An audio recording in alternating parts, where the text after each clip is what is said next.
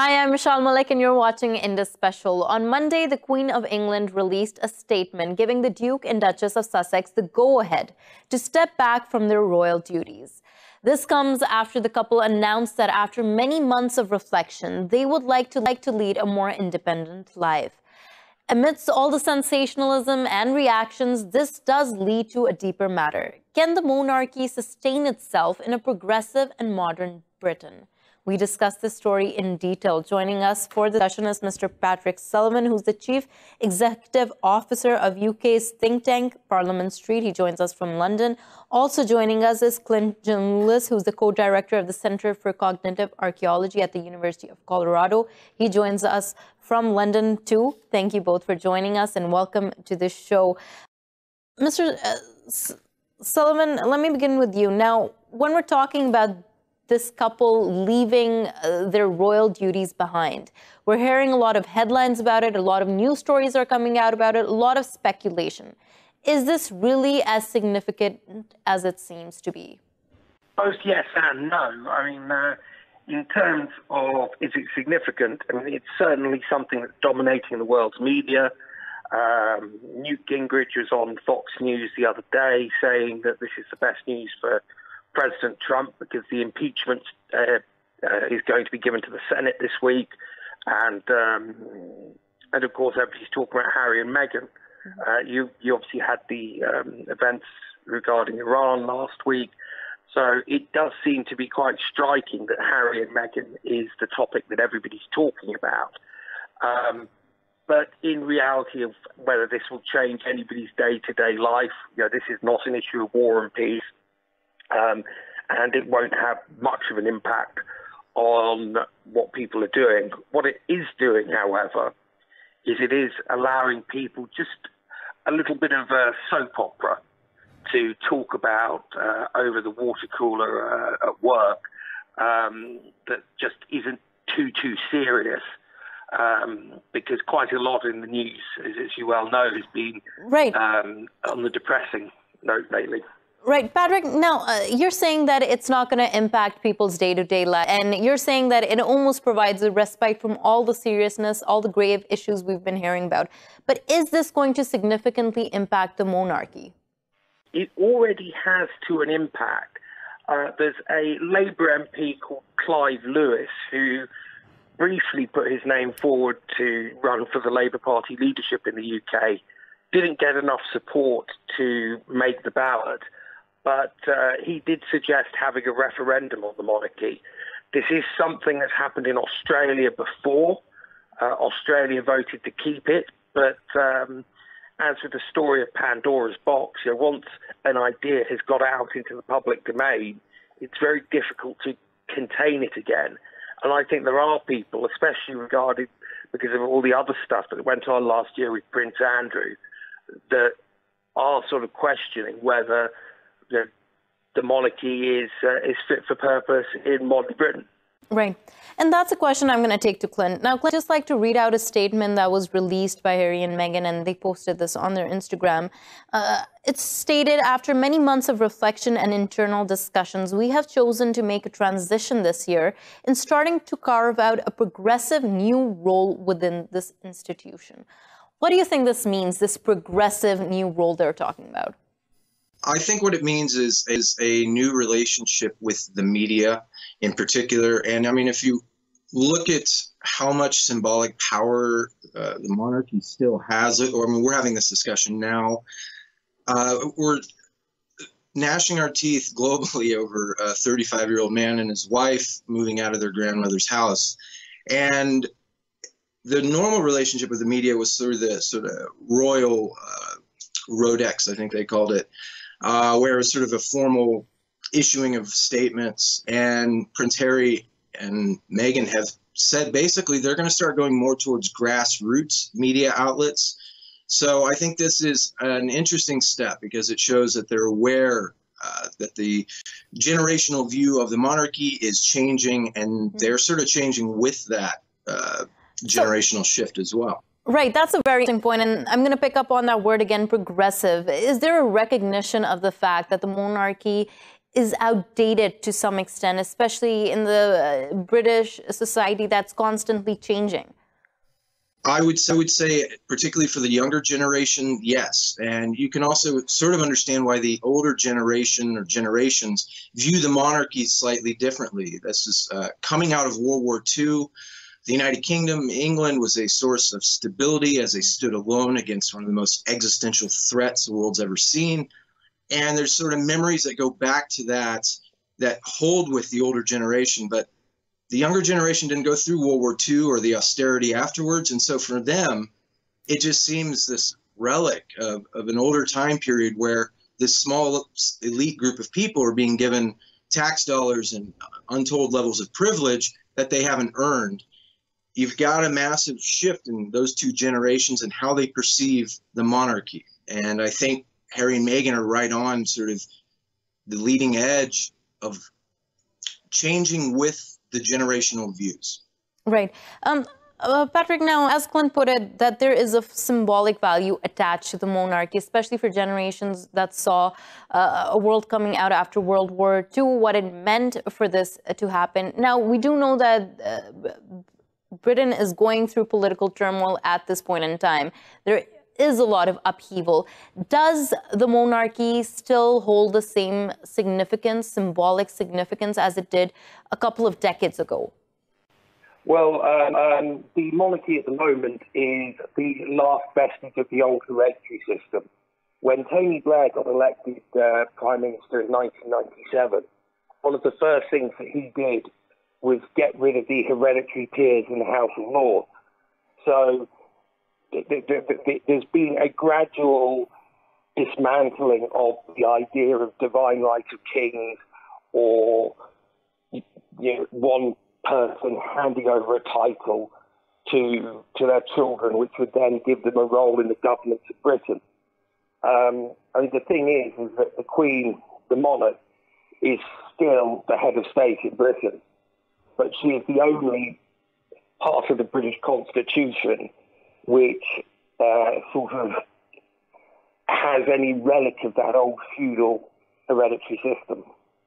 Clint, now talk about this. How important is this institution for the national identity, especially for Britain, or monarchs anywhere in the world? When we talk about their importance, and we often go to their symbolic importance, how important is it for the national identity?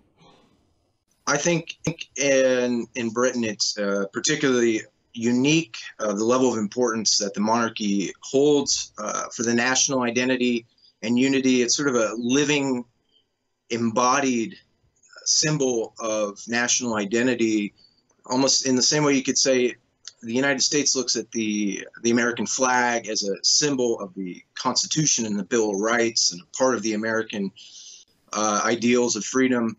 And I think the monarchy somewhat plays that sort of a role to a much greater degree than I think you'd see for most other royal institutions in other countries. Right. And why do you think that is? Part of it's because so much of it can be seen in the public eye. So much of it is a part of what you might experience as a tourist or even as somebody traveling to London, where you can see the Royal Guard and all the things relating to that. So there's a number of symbolic institutions and icons that go along with this whole sort of complex symbol of identity that is the British monarchy. Right. Patrick, now, as we're about this sense of identity and what it means to be British, there is, of course, a cost that is incurred by having a monarchy, and the costs seem to be increasing. Now, there was a 41% increase in 2018 to 2019, seen from the previous year when we talk about how much the monarchy cost the public. What are the on-ground sentiments about that? Taxpayers' money going and continuously sustaining this institution? Well, I think this is partially why Harry and Meghan want to become independent, because when the taxpayer pays for the royal family, it is expected that the royal family stays out of politics, or at least party politics, or having opinions. Now, we know that Meghan Markle has some very progressive opinions on things such as climate change and gender equality, and she wants to be more of a campaigning force. She's been interested in these issues since she was very young, and we know that Harry has his own sort of political issues and political beliefs as well. That so long as they are dependent upon the British taxpayer, they are almost not allowed to have the same independence of views as any other British citizen. So I think part of their desire to be independent is their desire to have the same degree of independence of thought and independence of speech that the rest of us have. Right. With that independence, of course, you mentioned that that's actually one of the reasons, but also what it seems to be is Meghan having a very hard time adjusting in the monarchy. And that goes back to the identity question. What it means to be British, what it means to belong to the monarchy. It's been reported that she has faced racist headlines in the tabloids, many different things attacking her, comparing her to Kate, many different things happening. Clint, on that point specifically, do you feel like the British public at large, especially those coming from the younger generations, are accepting a new form of what it means to be British? Yes, I would suggest that the younger generation is very much sort of moving into a new identity of what it really means to be British. And Harry and Meghan are sort of recognizing that. And I think they're trying to distance themselves from the sort of older identity so they can engage more. And it's also pretty clever in a way, because no matter what, the monarchy is still going to have the attention of the world. So now they've put themselves in a position where they don't have to follow the traditional rules, but we're all still going to be paying attention to them.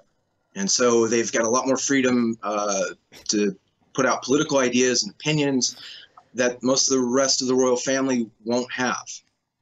Right. Rick, that same question there. Now, Clint seems to say that there is a changing conception of what it means to belong to the British society. The younger generation is more progressive in that.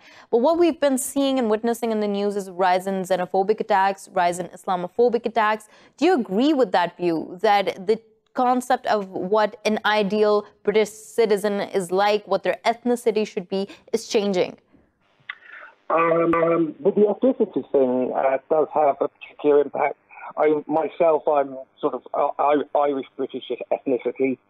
So if you go back far enough, the royals and the descendants, sort of their ancestors, weren't exactly two guys my ancestors, to put it bluntly, and a number of Irish people. The idea that the monarchy comes from this idea, this concept of divine right of kings, the idea that it would have to be this sort of cookie-cutter Anglo-Saxon idea of who should rule is very outdated. I think there was a lot of people across Britain who thought when Meghan Markle got engaged to Prince Harry that it was a breath of fresh air, because you were going to get a royal family that looked a lot more like modern Britain, rather than a royal who had married, as they traditionally used to do, within the old aristocracy. This is a sort of progressive, more forward-thinking royal family, really. Clint, last question to you. Now, Queen Elizabeth II has been the longest reigning monarch of Britain, and there is a lot of speculation that with her, there will be an end to the monarchy. And with this move that we're seeing from this young couple, trying to change the pattern here, trying to be more progressive, do you feel like that could be a reality, that she might be the last monarch? I don't think she will be the last monarch. I just think the role of the monarchy within the public eye and the public life will change. And I suspect the way we're seeing with Harry and Meghan will be more indicative of what that will look like after her. But there's so much within the monarchy it's got a power as a symbol, I don't think the British government and people are going to give it up. They've got the eye of the world with the monarchy.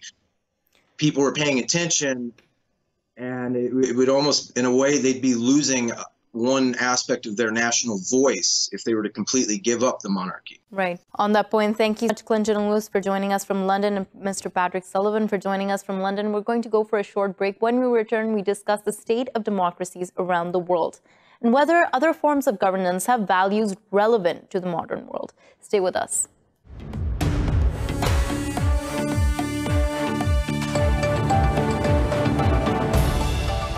Welcome back to the show. With political unrest and discontent around the world, are democracies delivering? And more importantly, are democracies working for everyone? And can citizens look towards other forms of governance for greater stability? That's our discussion today. Joining us is Mr. Saeed Khan, who's a senior lecturer in Near East and Asian Studies and Global Studies at Wayne State University in Detroit. He joins us from Detroit. Also joining us is Professor Aristotle Callis, who's the Professor of Modern and Contemporary History at Keele University. He joins us from Edinburgh. Thank you both for joining us, and welcome to the show. Mr. Khan, let me begin with you. Now, what we do want to talk about is democracy.